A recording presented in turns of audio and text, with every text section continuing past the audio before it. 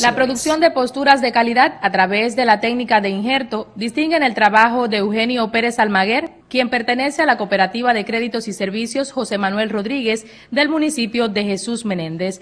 Pero ahora Eugenio tiene un reto mayor y es asumir el desarrollo del programa citrícola, donde cosechará la primera producción de posturas en condiciones de casa de cultivos protegidos. Ha sido una tarea del país que en este momento estamos desarrollando, una tarea muy difícil y bueno, que se está desarrollando con grandes resultados, principalmente para apoyar el programa de cítricos, de las empresas citrícolas del país.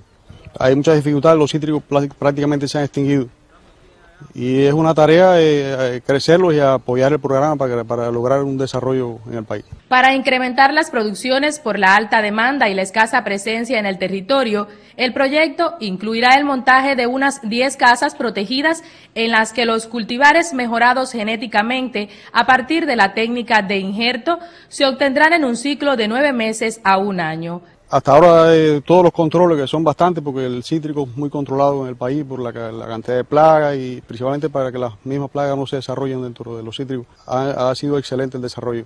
Estas plantaciones, bueno, apoyaremos el programa de la provincia y a las empresas citrícolas.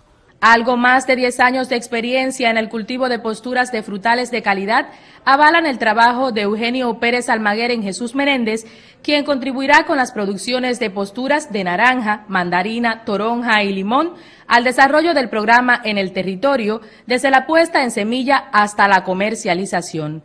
Desde Puerto Padre, Karina Sayas, LTV Noticias.